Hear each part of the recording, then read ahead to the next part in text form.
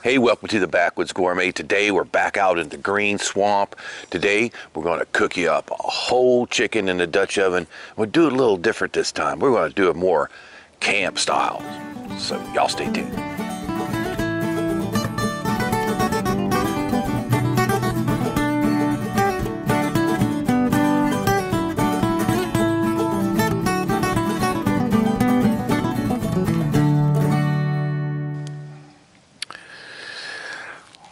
Alright, all the wood out here is kind of wet.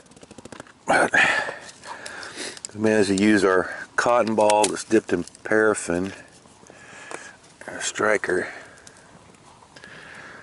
to get that going. Always bring your propane torch though as a backup.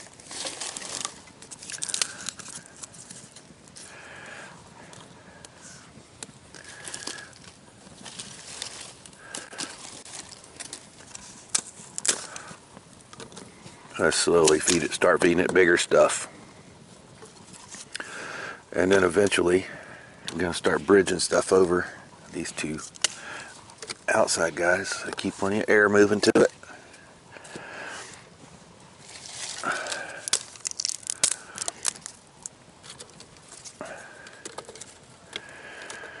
Before you know it, you'll have a campfire.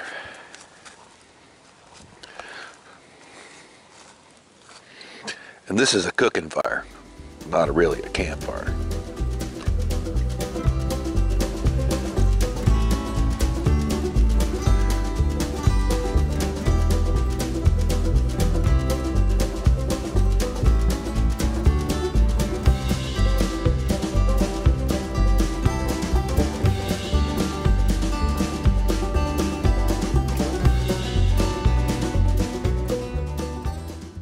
Alright, so we got our chicken out of the cooler, and we didn't wash it because washing it just spreads around any germs that might be on him.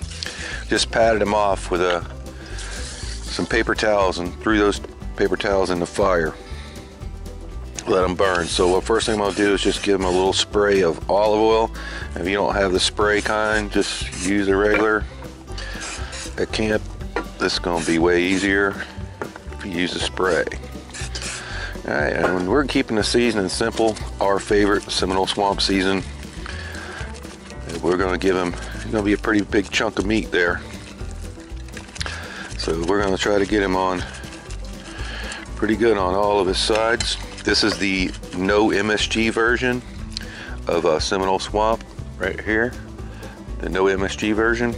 It is a little less salty tasting.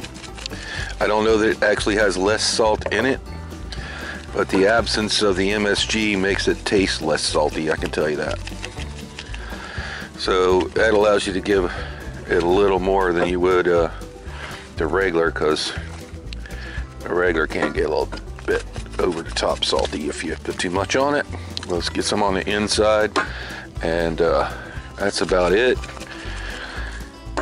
We're gonna try to tie these feet together, but I doubt you're going to want to do that at camp, so we're going to leave them lay just like that. So what I did was I went right over here, one of these neighboring oak trees, cut off a little sucker coming off the side there with my saw, and we stripped the limbs off of it and washed them, and that's going to be a little oak rack, and it's got to be oak tree or hickory or something like that. Okay, hardwood tree, leaving the bark on.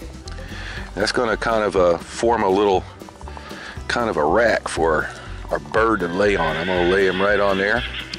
And you can hear the horses here. We are at a kind of equestrian primitive site where everybody likes to bring their horses and come out here and ride the woods.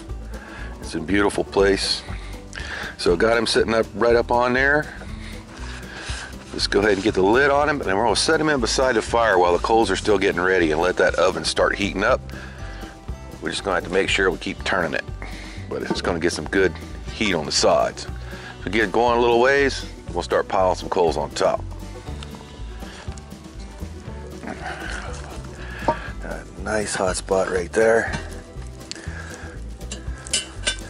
I've been trying to start nestling these back that way. Okay,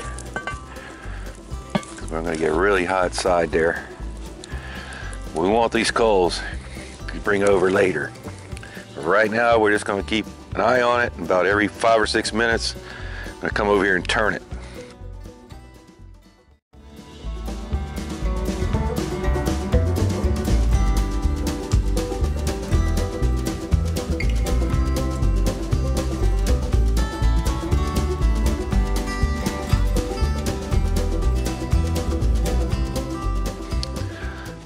So now that I've rotated that oven through 360 degrees around, I would love to have some really long tongs that do this. I'm going to start taking some of those major coals and moving them around the backside with my shovel.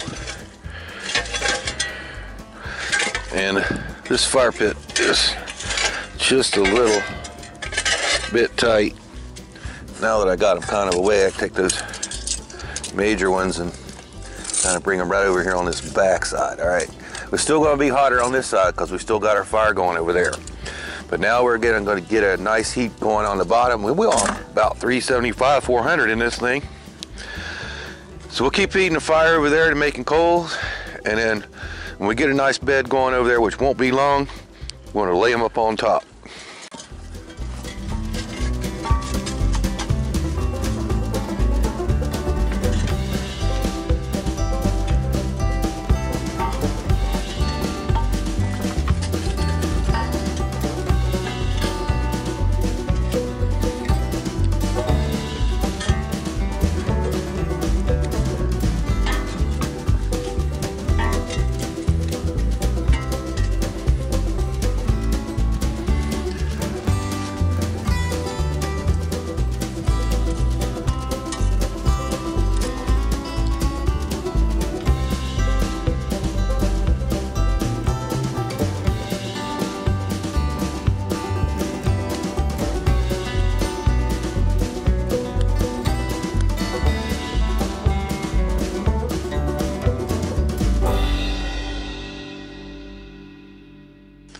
So we're about 35 minutes in, and I can really hear it going now. I'll just put these 3 big ones up on the top here.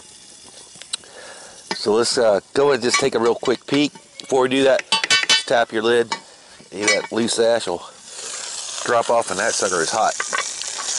And hopefully those sticks are holding them up off the bottom good enough. He's already looking awesome. So what I want to do now, I think, is I want to just pull them off, and I want to scoop back some of that bottom heat that we brought over. Gonna set them over here to the side. Let's take some of this, and kind of just spread it out a little bit more, okay? He's got enough heat on the bottom. That oven's been going. Plus he's getting a radiant heat from the fire itself over there. We'll put him back on, get the lid back on, and then we'll kind of keep an eye on that top heat. If it starts getting too much, we'll just push some of them off. Go take another quick peek. Man, that's really getting nice. I'm going to say bottom heat no longer necessary. I'm going to pull it out. We'll set it over here side of the fire pit.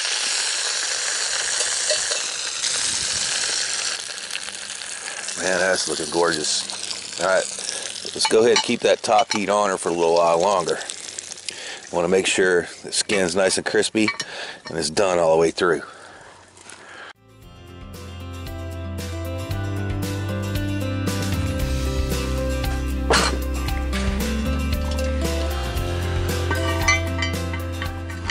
Go take a look at our chicken. Let it rest for about 15 minutes. Man, looks awesome. You see those sticks have held it up off the bottom, so let's take a look at the other side. Oh yeah, perfect. Okay, so I know it, look at that skin perfectly rendered moist.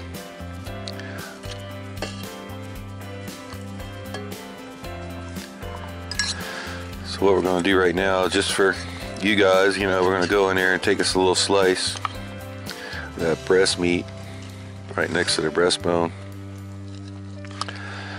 And oh my God.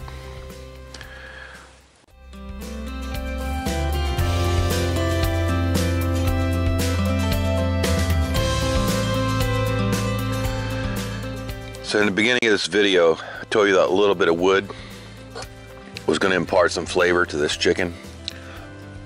I know you want a bite of that. Steaming hot, but moist, really moist.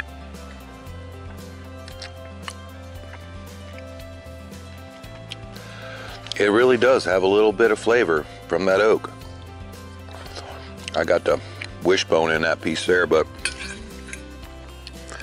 go over here for this one right here.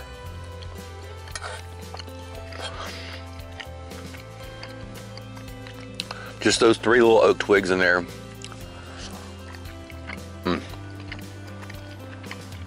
The Seminole Swamp seasoning. To me, you couldn't cook no more perfect chicken than that right there. So, if you like what we're doing, please smash that like button right down there. To subscribe to our channel, you can do right over there. And for another great Backwoods Gourmet video, it's going to be right up here. For a whole playlist of outdoor cast iron and Dutch oven cooking, it'll be right there. We'll see you next time. Hey, welcome to the Backwoods Gourmet. Today we're back out in the creek. Can't say it.